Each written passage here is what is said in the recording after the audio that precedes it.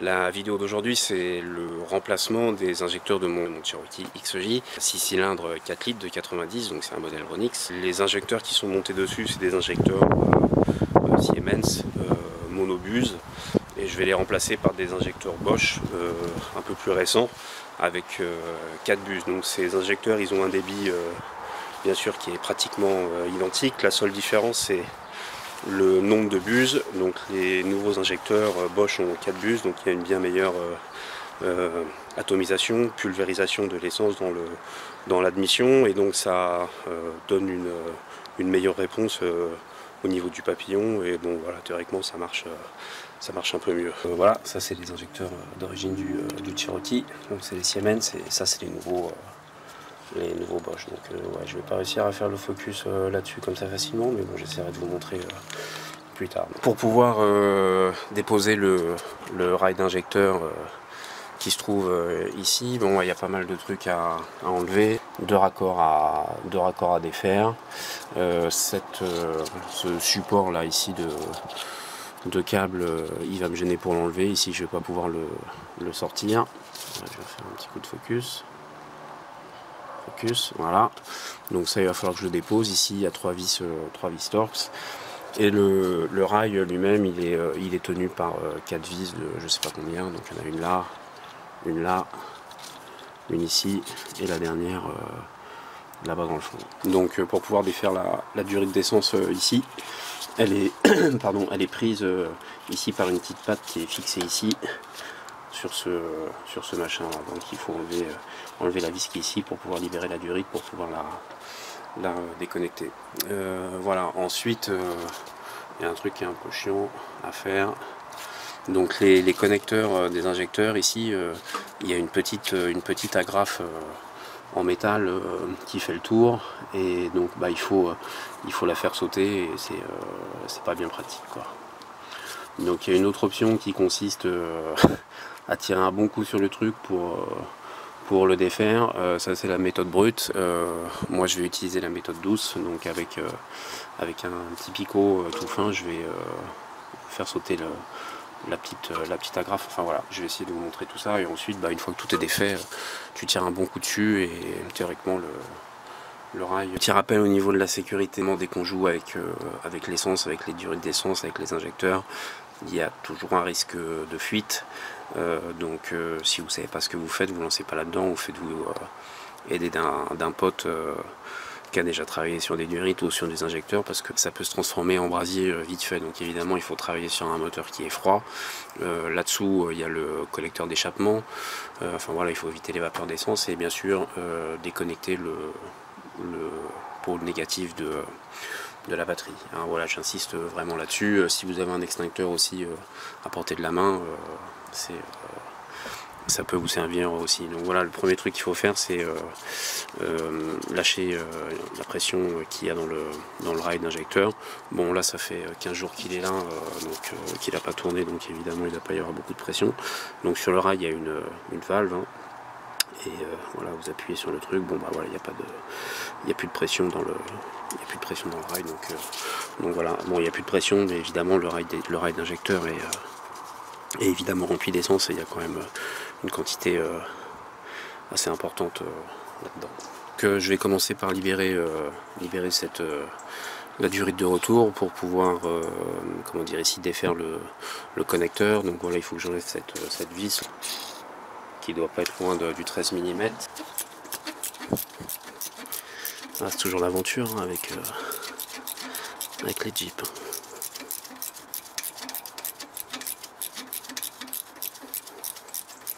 Putain, je sais pas pourquoi ils ont été mettre un machin aussi long là-dedans.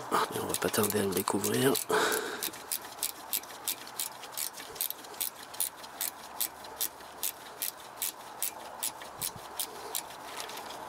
Eh ben, voilà.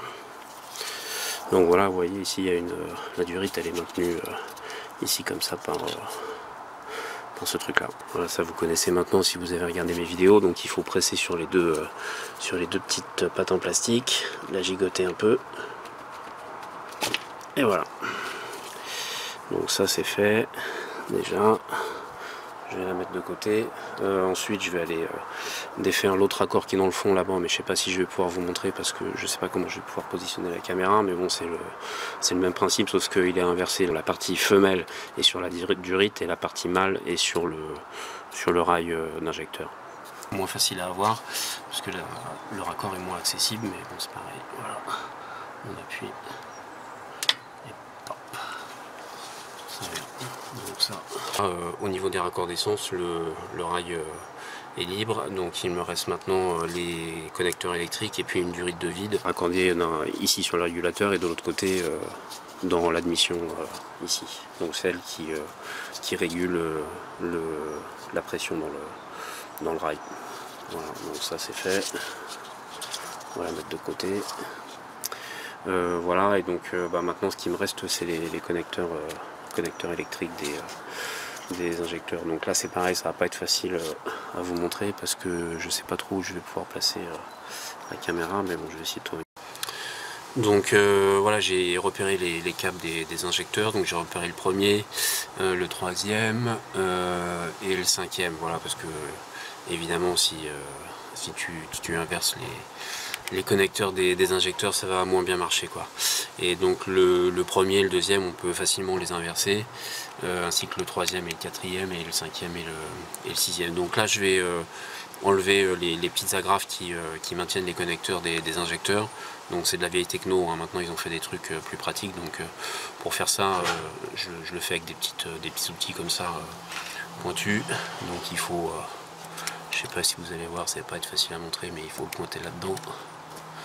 Et voilà, la faire sauter comme ça. Ensuite, il faut la maintenir en place et faire la même chose de l'autre côté. Mais l'autre côté, je pourrais pas vous le montrer quoi. Donc ces petites agrafes, elles ont tendance à se barrer, évidemment. Donc il faut y faire super gaffe parce que on va en avoir besoin après quoi.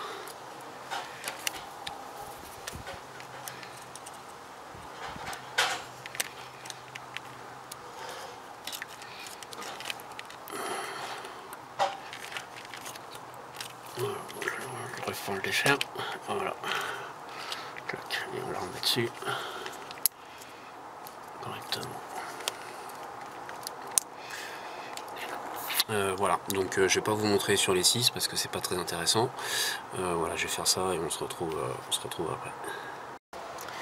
Donc j'ai déconnecté les 6 injecteurs, pardon. Donc là on voit les repères.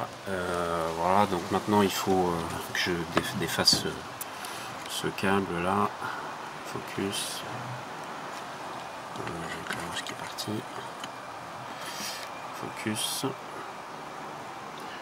Voilà ce truc là. Donc normalement il faut juste tirer dessus un bon coup. Voilà, ça se défait. Et ensuite ça va comme ça. Et voilà. Donc ça c'est fait. Ensuite il faut que j'enlève ce support ici de câble. Il y a 3 vis Torx ici à défaire. Et après je peux attaquer la fixation du rail. Maintenant il ne me reste plus qu'à défaire les 4 vis qui tiennent le rail. Voilà, donc j'ai enlevé les 4 vis du rail. Donc maintenant il n'y a plus qu'à tirer un bon coup dessus et ça va bien. Donc le rail, maintenant il faut le prendre à deux mains, le faire gigoter, et puis tiens, un bon coup dessus, et voilà. Hop. Il faut le faire passer à travers tout ce merdier.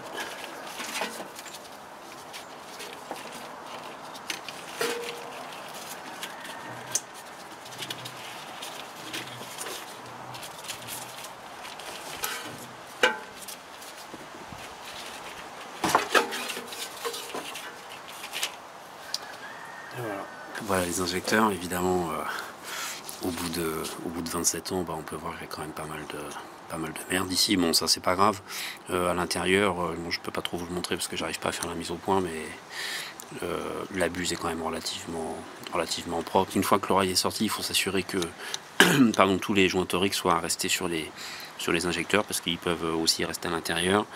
Et voilà, donc s'ils restent à l'intérieur, il faut aller les chercher avec un petit outil, comme ça. Maintenant je vais enlever chaque injecteur, hein, ça vous m'avez déjà vu faire. Donc voilà, il faut enlever les agrafes ici. Évidemment, il ne faut pas les perdre.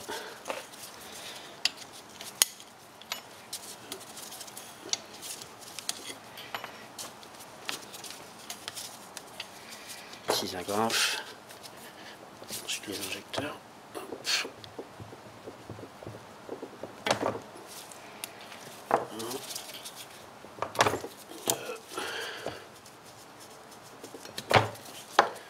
Donc là ici il y a 2 petites vis torx. Donc le régulateur de pression je le change parce que je veux remplacer le joint torique qu'il y a ici, histoire de repartir sur des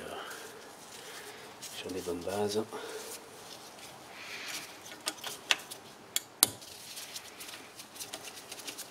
Et donc là le joint torique qui est ici c'est le même joint que sur les injecteurs, c'est la même taille, enfin j'espère, c'est ce que j'en ai déduit. On verra bien si ça pisse ou pas. Donc ça c'est les 2 petites vis. Je vais les mettre dans un sachet ici pour pas les perdre. Et ça s'en va. Comme ça. Voilà. Bon, le joint il a dû rester dedans. Ouais, il est resté dedans. Donc je vais aller le pêcher. Plus tard. Voilà, maintenant je vais nettoyer tout ça. Et puis je vais mettre un isolant thermique dessus. Donc maintenant je vais commencer le remontage, hein. Donc je vais remonter un nouveau joint torique ici sur le raccord du régulateur de pression. Donc j'ai acheté des joints toriques pour injecteur. Donc pour monter les joints toriques, c'est bien de mettre un petit peu d'huile, hein. Donc là ici vous ne voyez pas, mais j'ai un petit récipient avec de l'huile moteur. Je vais essayer de le faire avec ce truc là. Je vais dans le focus. Hop. Et voilà. Clac. Donc ça c'est bon. Là ici j'ai un beau joint torique tout neuf. Donc pour le remonter, pour que le joint torique coulisse correctement, je vais mettre un petit peu d'huile moteur là-dedans. Et après, comme ça je peux présenter directement le régulateur. Et théoriquement, voilà, il est en place. Maintenant je vais remettre les petites vis. Donc là c'est vraiment tout petit, ces vis et ces écrous, il faut faire gaffe, quoi. Faut pas les perdre. Il est pas super bien en face, faut que je le redesserre.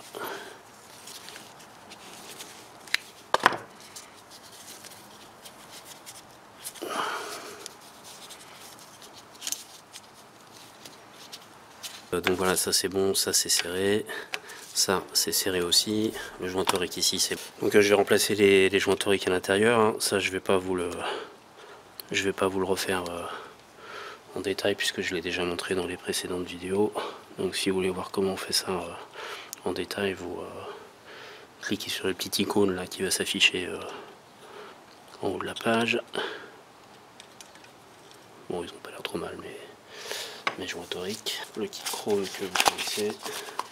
Bon, il faut que je me grouille parce qu'après il faut que je remonte mon roulement, mes freins et tout. Oh, putain, j'ai plein de trucs à faire, quoi. Un petit peu d'huile moteur sur les joints toriques.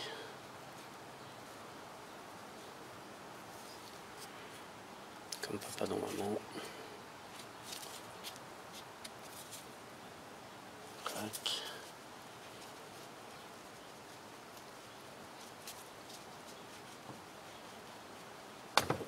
Et voilà. C'est en place. Donc ça c'est bon. Le scotch thermique sur le rail. Bon ça je vais pas le montrer parce que c'est pas forcément super intéressant. Donc voilà, ça c'est un rail finition Sarkozy, finition bling bling, pardon. Donc en fait j'ai mis du scotch haute température réfléchissant et en fait c'est un scotch en fibre de verre avec une espèce de ce matériau réfléchissant, quoi. Ça renvoie les radiations, en fait, la chaleur, quoi. Donc voilà, je sais pas si ça va donner quelque chose, mais en tous les cas c'est cool quoi. Sous le capot ça claque, non? Donc maintenant je commence le remontage, hein. Je vais pouvoir remonter les injecteurs, voilà, comme ça. Donc toujours pareil, un peu d'huile de moteur sur le joint torique, un peu d'huile moteur à l'intérieur pour que ça glisse bien. Ensuite, voilà. On rentre comme ça, plus ou moins à fond, et puis on met le clip qui se met comme ça, et qui va le maintenir. Voilà, donc il faut bien vérifier que le clip soit bien positionné.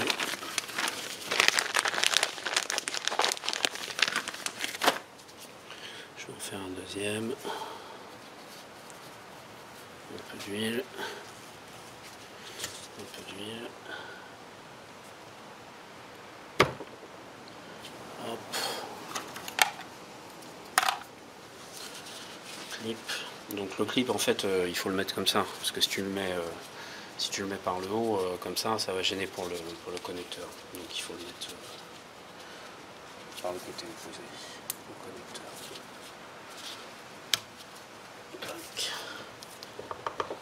J'ai remonté les 6 injecteurs, les clips, et j'ai mis dessus une gaine isolante thermique en silicone, chips de verre ou de température, bien sûr, qui va les protéger de la température qui est émise par l'échappement qui est juste en dessous. Et donc maintenant j'ai plus qu'à refiler ça dedans.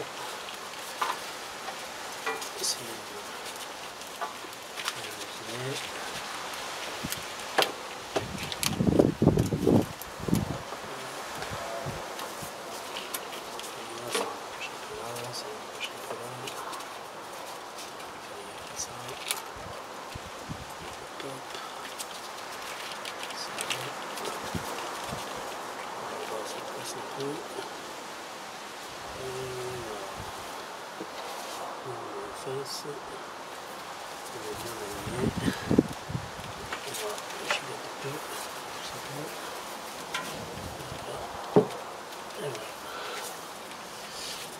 Il est en place. Ok, là j'espère que ça va le faire. Voilà.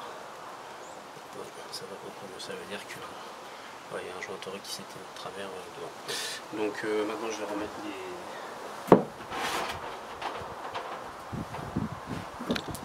les 4 vis qui tiennent l'oreille.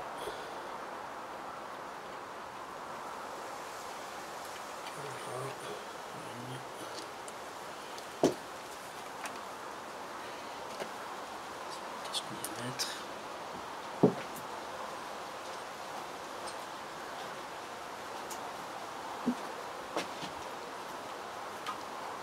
Je trouve une astuce pour mettre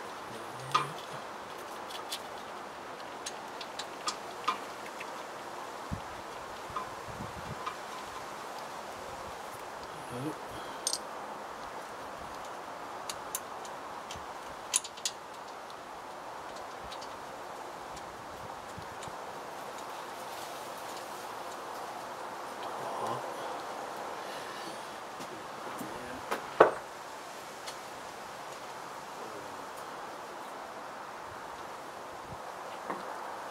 faut que je coupe parce que je trouve plus ma rallonge. Donc c'est bon, j'ai retrouvé ma rallonge. Petite astuce, quand tu veux aller mettre une vis dans un endroit où tu peux pas trop accéder avec la main, tu prends du PQ, du sopalin, comme ça tu le mets sur la vis, t'enfonces la vis que tu veux mettre avec, et voilà, on peut partir. Comme ça. Je peux y remettre tranquille.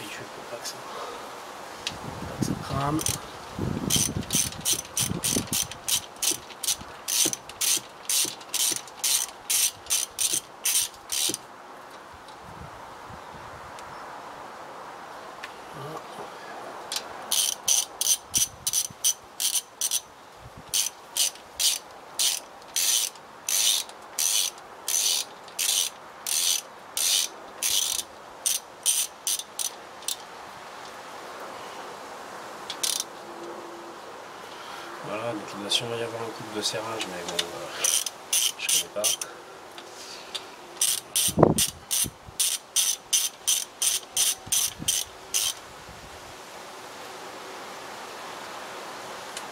Voilà. Donc ça, la durée de vie du régulateur, je vais la brancher. Voilà.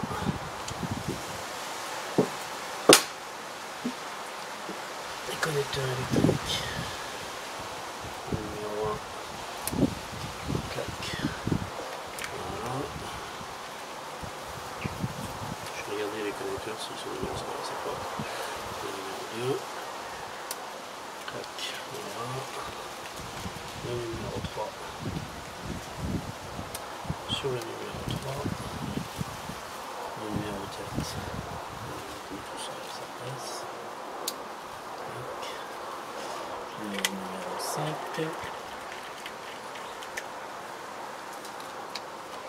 Je vais mettre le 6 d'abord parce que sinon je vais avoir un problème.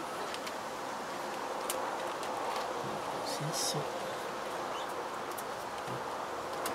Le numéro 5. Voilà, donc ça c'est bon, le rail c'est bon, la durite ici c'est bueno, les connecteurs c'est bon, les clips c'est bon, il me reste à remettre cette durite ici, il faut que je vienne ce merdier d'abord. Je vais regarder où est-ce que je suis dans le focus là. Ouais, ça va. Bon, je vais faire une petite pause avant de la rebrancher. Donc j'ai mis un petit bout de gaine isolante thermique dessus. Voilà, et pas de raison. Un peu d'huile sur le machin. Et normalement, ça doit aller tout seul. Voilà, c'est bon, elle est en place. Je remets ça.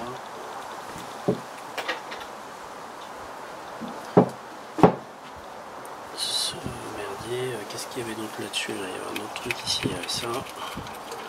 Voilà.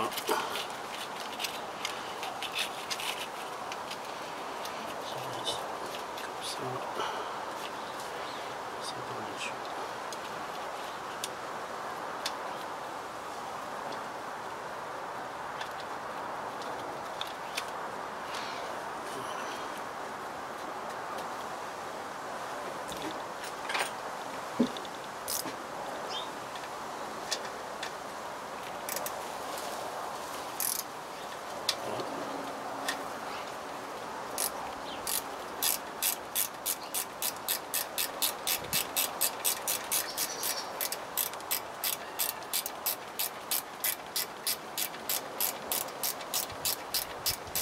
Bon, faut que ça marche. Hein. J'ai pas fait tout ça pour qu'il y ait une fuite sur un des raccords. Je sais pas quoi.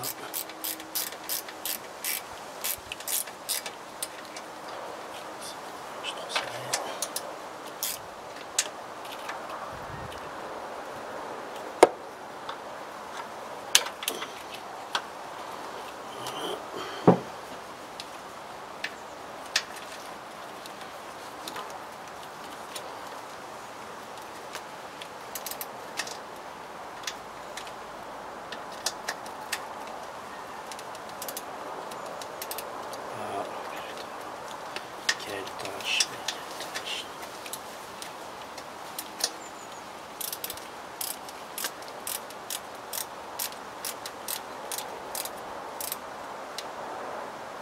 Attends, mais qu'est-ce que je suis en train de faire là?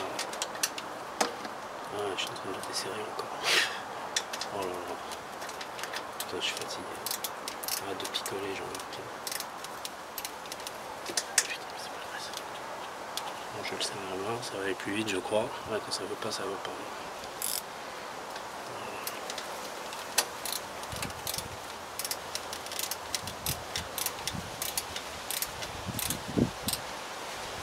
Voilà.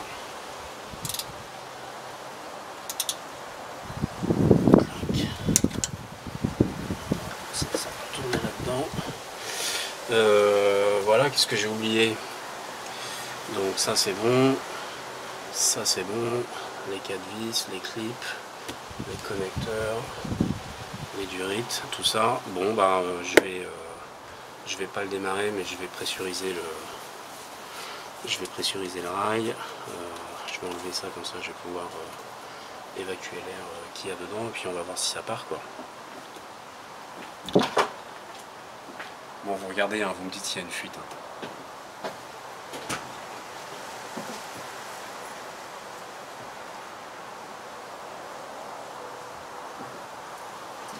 Mais bon, ça risque pas de partir si je remets pas la batterie.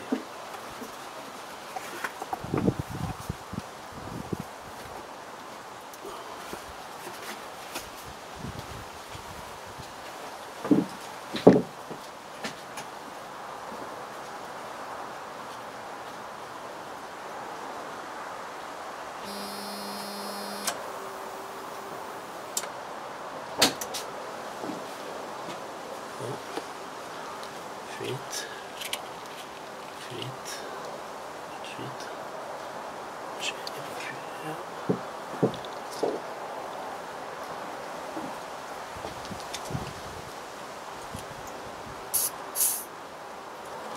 Voilà.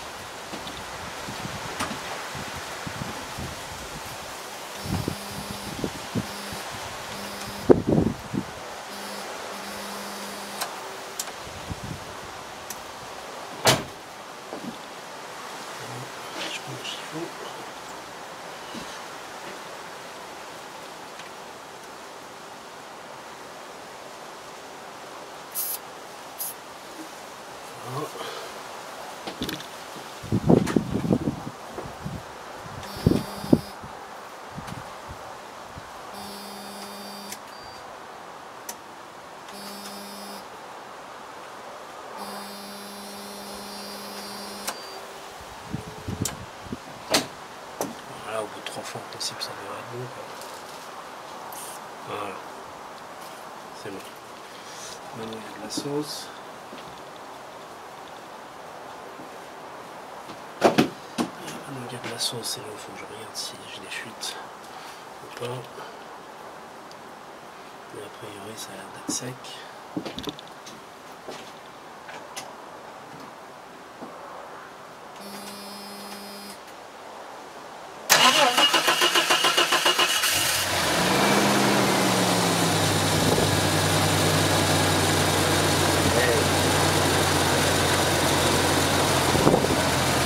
Bon bah voilà, c'est nickel, c'est bon, ça tourne quoi.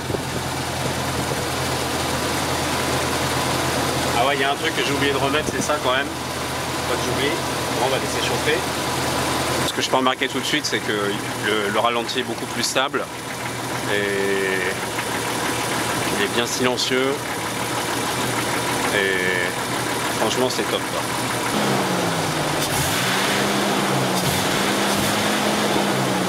Bon bah voilà, ça fait 10 minutes qu'il tourne, il est chaud, pour moi c'est bon.